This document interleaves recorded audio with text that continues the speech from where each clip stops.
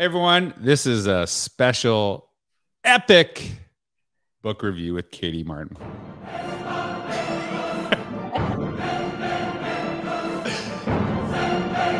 Like that music? I love it. That's a Okay. special. That's my special music, right? I love it. Hey, my friend Katie Martin with the blurry flash superhero background going on here because she has a hole in her wall, but we're not going to talk about that, right?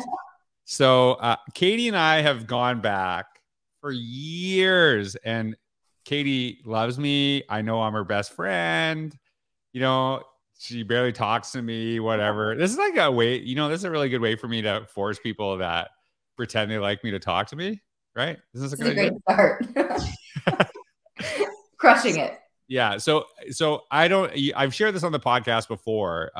Innovator's Mindset is my baby. That is my baby. And there is no way that book would have ever been written without Katie. So the process of the book, I am terrible at editing. I'm maybe a harsh critic, but you know what you know.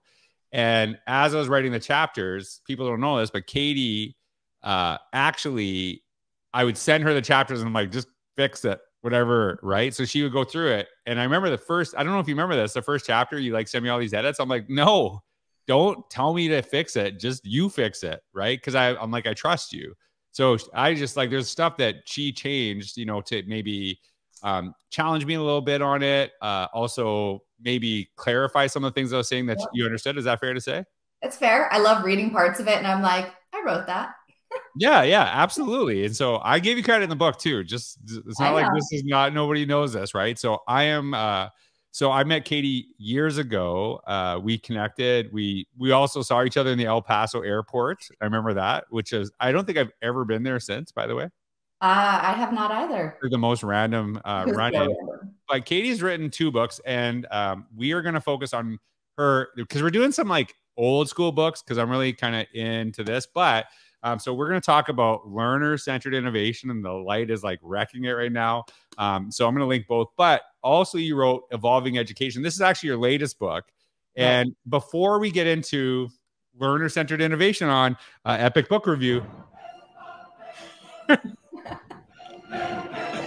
right. So before we get into that, tell us about Evolving Education. What is that book? Give us the 1 minute trailer of Evolving Education. Yeah. Evolving Education was kind of my pandemic baby after it was 5 years after learner centered innovation. And I was ready to write something more tactical. So, really, with concrete strategies for educators. And then the pandemic hit, and I was like, I don't know what to write. So, I pushed it off. We figured out how to do some remote learning. And at the end of 2020, in the beginning of 2021, I started writing it again and thinking about the lessons we'd learned and really trying to help educators think about new and different models for how we could emerge from the pandemic. So it starts with, what do we want for learners? What are the outcomes that are most important? The second part is around the most meaningful learning experiences. And the third part is around like mindsets and how we can think about leaving behind what doesn't work and moving forward with new and different practices. So when you actually wrote Evolving Education, now people are gonna always, they're gonna want to know this. If there's a connection to learner-centered Yeah. innovation, but you could also read them separately. Is that fair? Like it's not like you have to read them in order, but if you do, it is beneficial. Is that fair to say? Totally. I think learner centered innovation was much more of this vision for what's possible, taking in a lot of research, examples from business and other industries and other thought leaders to really think about how we apply those mindsets and practices to education. And one of the chapters was the evolving role of the educator. And evolving education really builds on that chapter to think about that evolving role. And then what does learning science say about teaching and learning and what's most impactful? And then what are some things that people are doing in the classroom? So there's concrete examples in each chapter. And so I remember years ago, we were at the University of San Diego. We were sitting there in your office, and you were telling me stuff and sharing all these incredible things that are happening, your vision for education. And I remember saying to you, you need to start blogging, like you need to start writing. And the reason I share that, I'm so grateful that I've been like a little blip on your journey, but I truly believe it has improved you. And I know in the sense that I know from my own active reflection, it really helps you kind of synthesize your ideas, you know, put things together. And I've shared this quote a million times. Clive Thompson, he wrote, anyone can win an argument inside their head, but when you face an audience, you have to be truly convincing.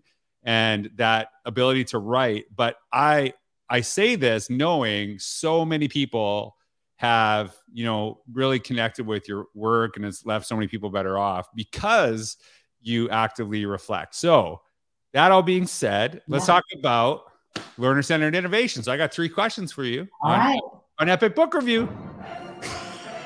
Wait, I have to say though, here before we go into the Epic Book Review, I remember, because you're, you know, telling all of our secrets, I remember when I wrote the first blog, because you were like hounding me to write it. And it has been the most impactful thing that I've done in my own educational journey. But you kept hounding me to write. And finally I was like, fine, I'm going to write it. And I was scared to death to share it. And I said, okay, I wrote it. And you're like, send it to me. And I was like, not ready yet. And you went and found it. You didn't even know what my blog website was. You didn't even know what the title was. But I got off a plane. I was going to Houston for work. I don't know this story. I don't know this. I got off the plane and you were like, check Twitter. And I was like, my heart was racing.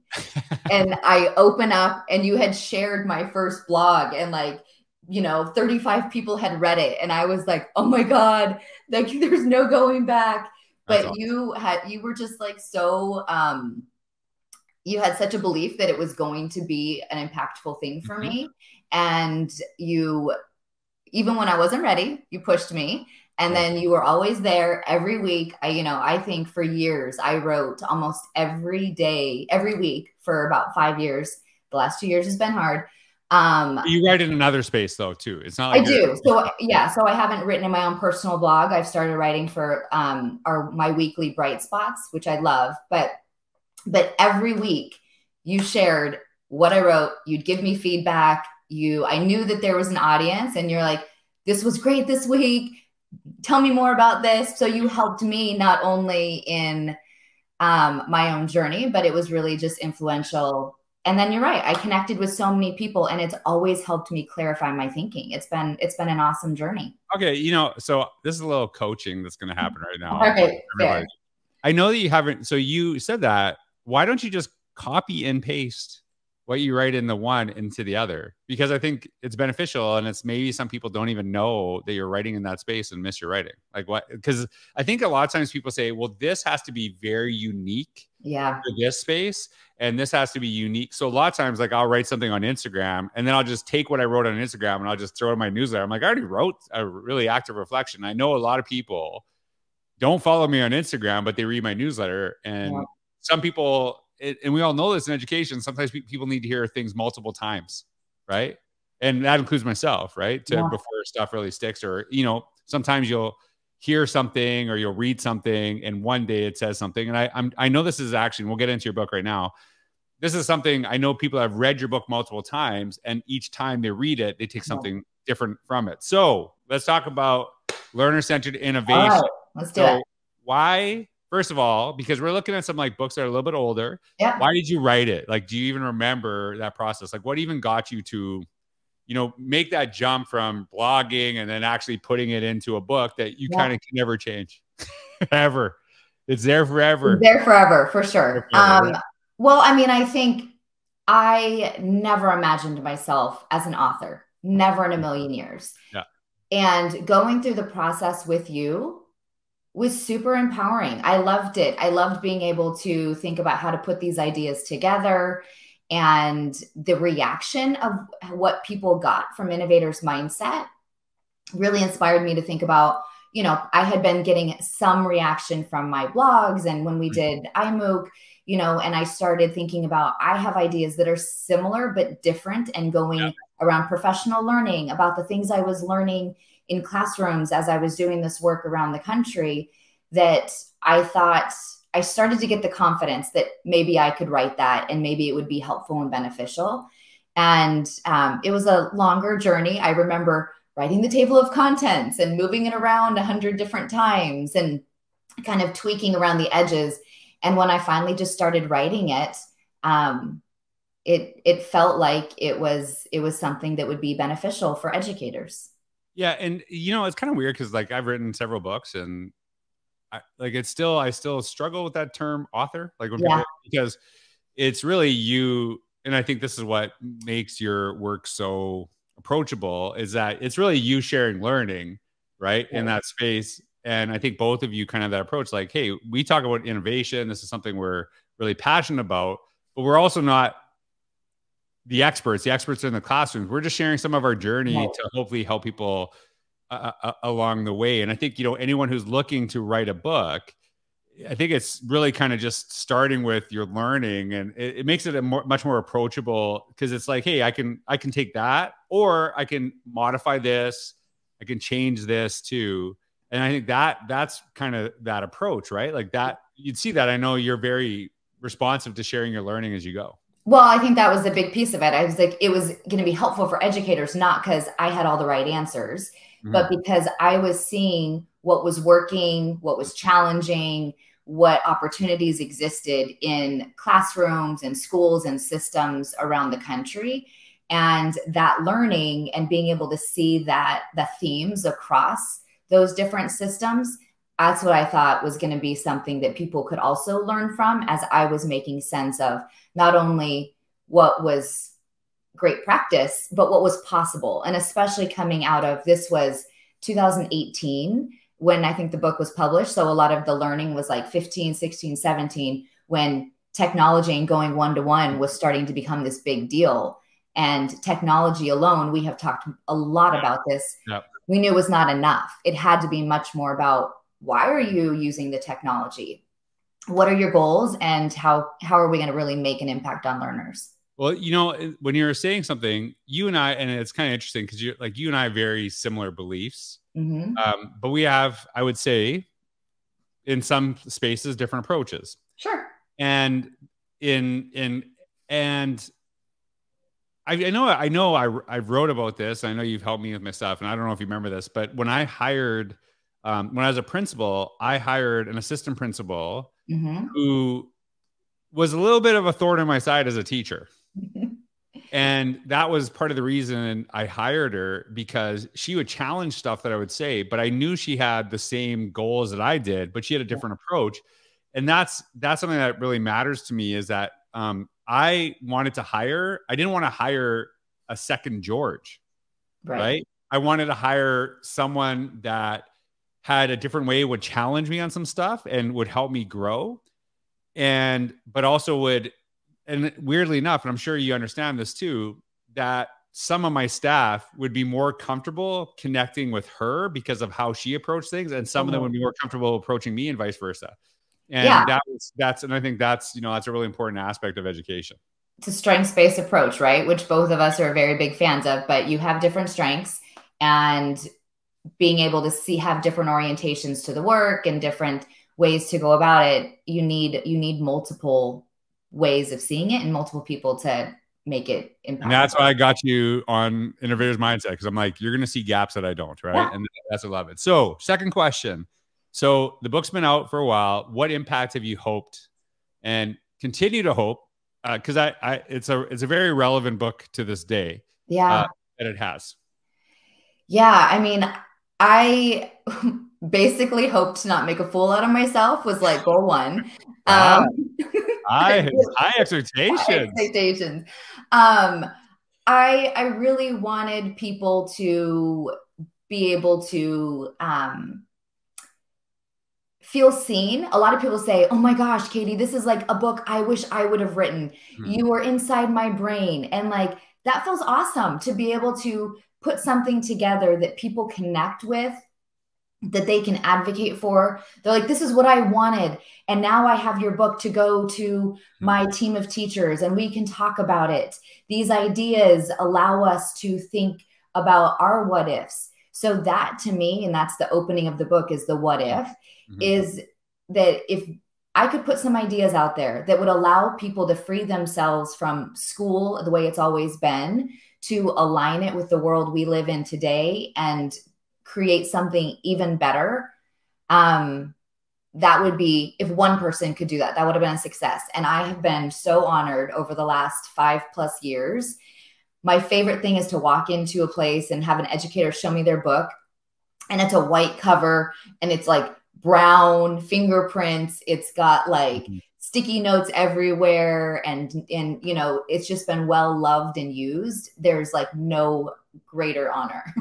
Well, and that, you know, so as you're talking about this, and I was just looking, and I remember we were talking about the what if concept. I just love, you know, at the beginning of your book, you write, what if. It's amazing how two very small words can make a big impact on our world, and have done so throughout history. And you talked about some of the people saying, like, you know, what if, and then talking about ways that could make the world better. And as I remember when I was in administration, I would say things to my staff and they're like, whatever, like, what does George know? Right. Like, this guy's an idiot. And then you would find someone's work, like yourself, that would say something very similar to what I was saying. And sometimes, to be honest with you, sometimes exactly what I was saying, but it's coming from you. And they're like, oh my God, did you read Katie's stuff? I'm like, yeah, I did. But I would share that with them because it was kind of important to me to be able to say, like, hey, no, this is not just a George thing. There's people, but they just needed to see it from someone else and see that perspective. And I think that, you know, as you brought that up, that's one of the things that I love about this book is that, yeah, somebody might say, like, I've been saying this forever, but then they can't get their staff to move forward. And then they say, like, hey, you should check out this book. And then all of a sudden it clicks because they need to see it from some other perspective. So I love that. Now, this is the last question. And I know that we talked about this before and you're like, oh, I don't want to answer this because it's a lot. But now, because we all want to go back and change stuff that we've written. And I'm like, this is like a stone tablet. It feels like it, right? Sometimes. Yeah. If you can go back and change something in that book, and, you know, like you said, is in 2018, what would you go back? One thing, Katie. One thing. You got to pick one thing. Not multiple, because I know you got meetings right now. No, it is an easy one thing. Okay. I love my mom dearly, but she nailed it when she said this. She said, Katie, I love this book, and it's like 3 books. And I was like, oh, she's, you know, so what I would do differently is I would have made it much shorter. I didn't know until it was published that it was like 300 pages. It was my first time writing a book. So I was just writing all the chapters. And when it came through, I was like, oh my gosh, as people have said, it's a Bible, which I love people saying it's a Bible, but it is also. It's not War and Peace though. Like, it's not War and Peace. It's not that big. Right. But so I would have, if I could go back and do it again, I would go through and see if I could probably cut out 100 pages, which is what my dissertation chair said to me. I gave him my dissertation. He's like, it's great. Take 100 pages out and give it to me again. So I should have used that same theory, and I will do it next time. Yeah. But that all being said, that it is filled with great information. And I think one of the things that you do in your writing so well is this is something that I can kind of pick up. You know, I don't have to like sit and read it from beginning to end over, you know, like it will push you in some thinking. And I know a lot of people that have read it will go back to specific parts that really resonate. And, you know, that's a really hard thing. You know, I do the same thing in my presentations, right? You want to say everything, right? And then you're like, well, you only have an hour. I'm like, I need 5. Right. That's just kind of how you feel sometimes, because you're like, I don't want to cut anything out. And this is like a problem in education. We too often pile on old initiatives because we're too scared to get rid of the old initiatives. Because we're like, those are valuable too. And it's like, well, you do got to kind of pick, because we can't do everything all at once. But there is a ton of great information, and I am very proud of your journey and seeing all the impact that you're having on educators around the world. And it's not too big to pick up, by the way. It is not. No, I joke when I say it's like too big. It is not too big. But if there was one thing I do, I would probably just cut out a few. All right. Okay. All right. Well, hey, it is awesome to talk to you. So you can check out Learner-Centered Innovation, and you'll see it in the link down below. And if you've already read that, check out Evolving Education. It is a beautiful companion to this book. Both books have been absolutely amazing, and people just love them. And Kate, I always have loved working with you. You've really helped me grow, And I'm forever grateful for our connection in El Paso Airport that changed both of our lives that day when we met each other. So we really connected. I gotcha. So, hey, thank you for being on Epic Book Review. Thank you.